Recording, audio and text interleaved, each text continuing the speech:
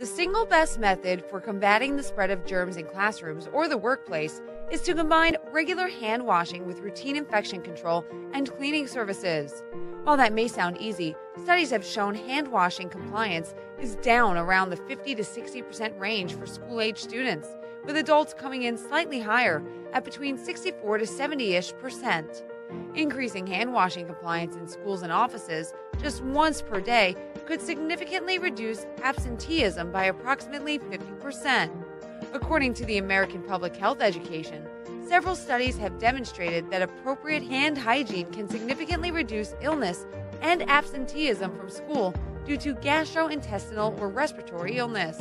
One intervention with scheduled opportunities for cleaning hands throughout the school day produced as much as a 50% reduction in absences. For more information, contact us today.